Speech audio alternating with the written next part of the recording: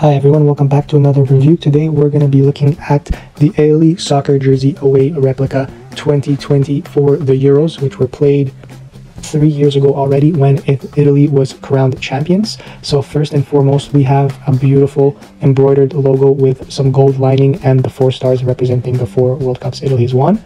To the left, there is also the Puma logo embroidered. On the sleeves, we have this nice kind of floral pattern on the back, and it's kind of only on the shoulder area.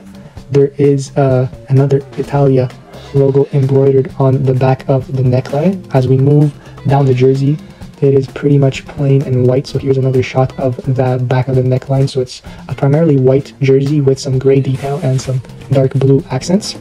Now here's a shot on the body. So I ordered this jersey in a medium, I believe it was, and it is pretty nice. It's very ornamental, which is kind of a different spin to what Puma usually would do for the jerseys, and it's clean as for the sleeves and the end of the shirt itself. There's no particular trim, however it's kind of elegant to say in a way, and the jersey is also 100% polyester, therefore it has dry fit technology, it's breathable, and it has elasticity to it as well. And this was also the away shirt for Italy, so their home one was the blue shirt. So there's a little bit of stains on the back near the Verratti, and well, that's because I've used it for quite a lot of soccer sessions. There's even the authentic tag with the Puma logo, which is odd since it's a replica jersey, but I can't complain. It's super good quality, and I don't really sweat in it as much as I would in a normal shirt.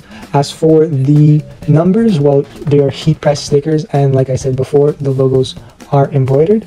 Now, just to be clear, I got this jersey off Minejerseys, and I have linked this product in the description as well as a referral code for $5. That about does it for this review of the Italy away soccer jersey, and I hope you guys have a nice day. Bye bye.